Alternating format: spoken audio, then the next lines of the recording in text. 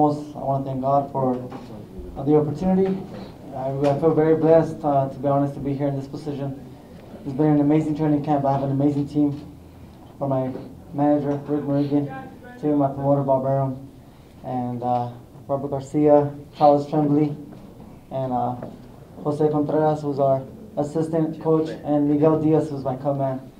You know, I couldn't have done this without my family, without the support of my team, without the support of Top Rank, and we're here, and now I'm the unified champion in the 140-pound division. I came here with one mission, so focused just to fight, you know, to do my fight, and I really didn't put too much attention of the venue or the network. I was just so focused to go out there and just be myself and go back to some of my fundamentals and taking my time. I know I've done the mistake before as to come in too aggressive, and me and Robert, we worked this last 9 weeks just on going back to my rhythm and the nice jab and doing everything I did when I was an amateur. What took me to becoming an Olympian, I went back to that. And the punches that hurt most in the professional level are the ones that you don't see coming. So, you know, Maurice he wasn't expecting me to be explosive because I went back to just using my jab and closing the range little by little as the fight went. And before you knew it, I was able to land my combination, and I think that surprised him. But he's a tremendous champion, and I also want to thank him and his family and his team, and Eddie Hearn, Matchroom Boxing, The Zone. They did a tremendous job this week taking care of our team. I'm having a great time, to be honest. It was a great week here in Texas and Arlington, Texas, and again, it was a blessing for me to showcase my talent in front of a new crowd, a new media, new people, to really get to know who Jose Ramirez is. Jose, you talk a lot about your dreams as a young boxer coming up in the amateurs about winning a world title, but that even a bigger deal for you, you've said, was to unify the titles, which you have now done. Can you just sort of express what it has meant to you then to now have the second title? I mean, the first one was great, but now you got what you really wanted was another one. You know, I'm still in shock a little bit, to be honest, because I didn't go after a vacant title. I went after a guy who was a world champion, who was a humble world champion, and he, you know, a humble champion is always going to prepare himself at his best. So I feel very proud of myself and my team because we got the job done. Jose, how much you think that knockdown in the first round, that Scott scored knockdown, threw him off his game? Because he seemed like it took him a while to get back in the fight, you know, was a step. Well, the job, the round went kind of fast. The first round, it always goes really fast. You know, but you know, he went back to doing what he did with Alex Acedo, and I think, you know, the plan for me to show Maurice was that I'm a whole different fighter than Alex. I'm a lot stronger than Alex. I'm a lot faster than Alex, and I could box better than Alex. And I think I showed all those three qualities. I just tried to overwhelm Maurice since the first round, and I could see the way he was kind of losing his balance every time I would touch his arms. Even though the punches were landing clean, I was able to take control of the fight, and I just stayed to the game plan and saw my opening, and thank God that did enough. Jose, yeah. I know a lot of people question why you left Freddie Roach after winning his title. Why does it work so well with you and Robert? Because Robert's a very similar guy like me. You know, we're first generation here in the United States. We come from a hardworking family, worked in the fields, and his whole gym is he's always so focused on all his fighters. He's so, you know, he's so optimistic and so motivated to train us, and that makes it easier for us to do our job. You know, when we're in the ring, when the coach sees us and he sees you with that expression that you got what it takes, you know, to make it far, then that makes it easier for me to do what I do best. You know, Freddie Roach is an amazing, legendary trainer, and I was blessed to train with him for 4 years, and you know, he showed me something that I didn't know before, and I'm always going to take that with me. You know, now I just added more to my game plan with Robert.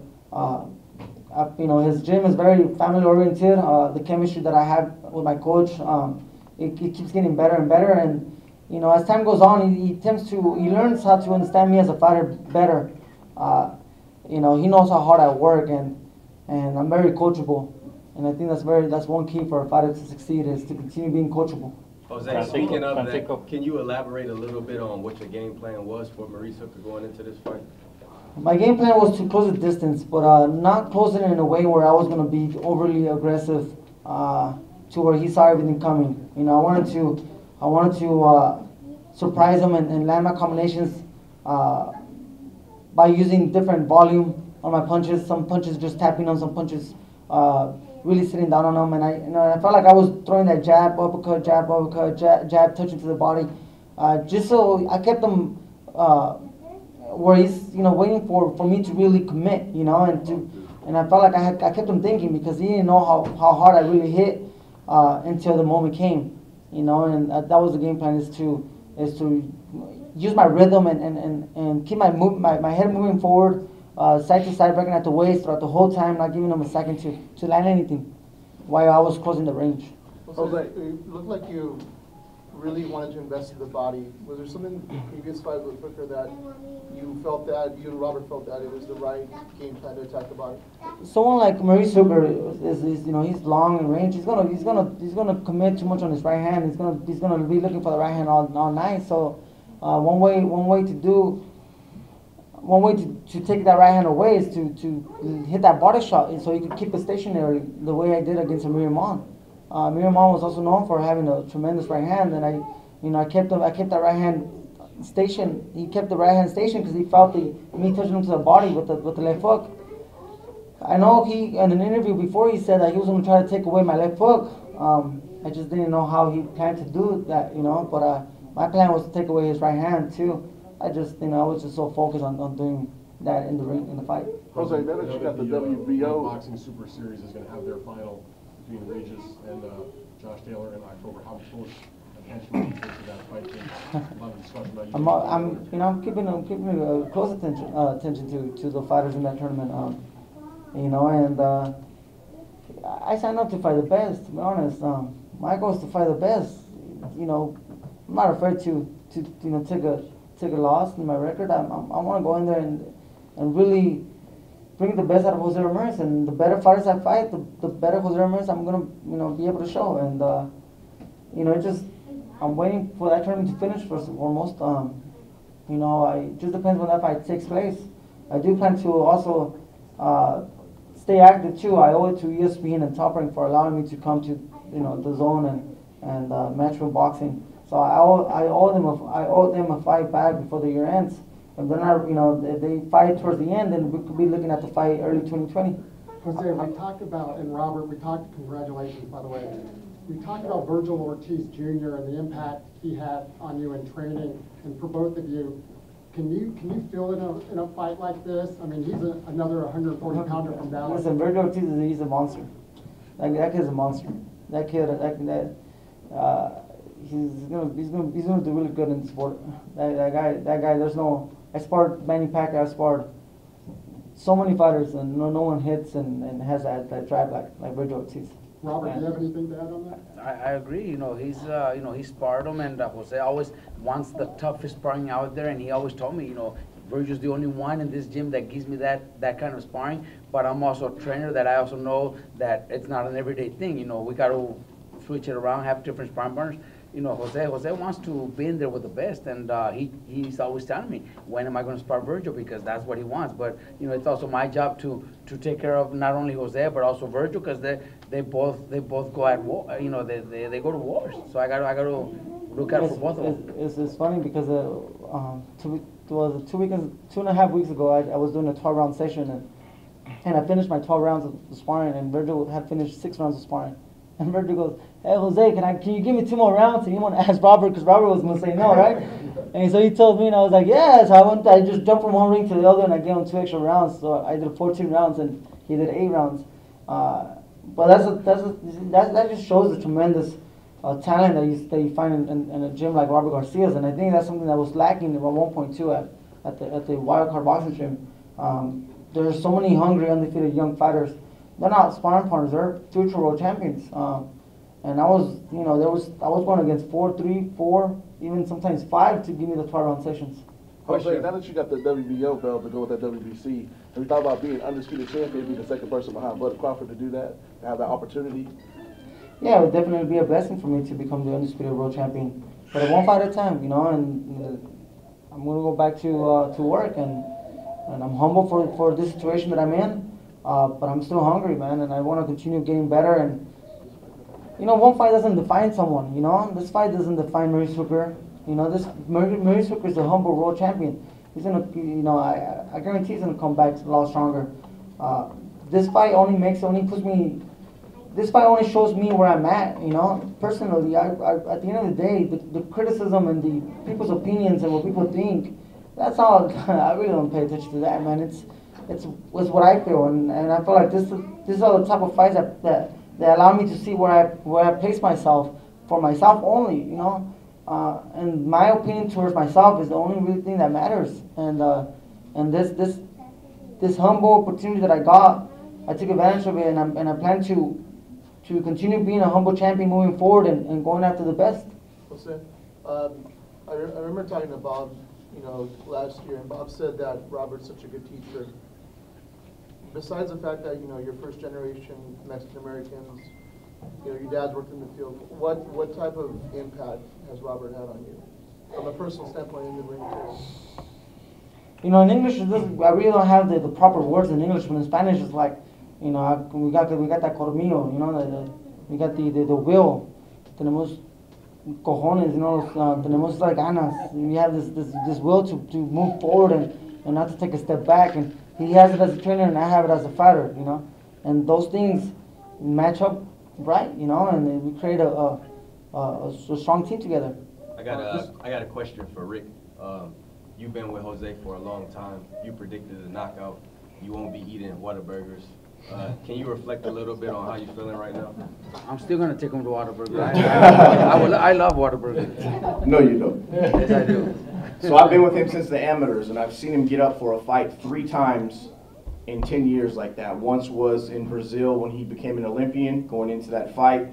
The second was New York with Amir Imam, and the third was tonight with Hooker. He gets up for these big fights, and he's just a different fighter. He lives for that moment.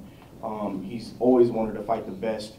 You know, he also understands the business side of stuff, but he wants the best, and I can't wait to see what the future holds. I'm ecstatic. You know, it's been a 10-year journey to this point, but can't wait to see what comes next. The bigger the fight, the bigger the performance from Jose Ramirez. You and Regis have been going back and forth on social media for a couple of years now. Anything you want to say to him? Look, first, I respect Regis a lot. You know, he's one of the best fighters in the world. But I talk shit better than him, you know. It's not my fault. No, you don't. I don't gotta fight him in the ring, but outside the ring. But the difference, I talk shit and I can fight, so I think I got a one-up on him. Outside the ring, he's like. He's the fighter. You just talk. Outside the ring, he's like one of the opponents he fought early on, like 2-20 or something with me. He's not gonna win, but you know, he makes the sport live. He's one of the reasons why that division is so hot. Between him and Jose, this win tonight, I think the 140-pound division becomes. You know, a staple point in boxing, you know, moving forward. There's some very big fights to make. And as you saw with this one, Top Rank makes big fights. They'll sit down at the table, they'll figure it out, everybody comes together. So, you know, I'm looking forward to that moment. I hope he goes into Taylor's backyard and takes care of business. Would you give me and also, we, of course, and Jose acknowledged that we saw a guy sneaking into Mo Hooker's corner before the fight, and Terrence may have to, down the road, pay the price when he gets in the ring with Jose Ramirez in one of the biggest pay-per-view fights that can be made. If Progress takes care of business overseas, I'm not waiting, Coco. I'm here to stay for a couple more fights. We sit down and we make the biggest fights that are possible. Now, there are mandatory fights that he has to do.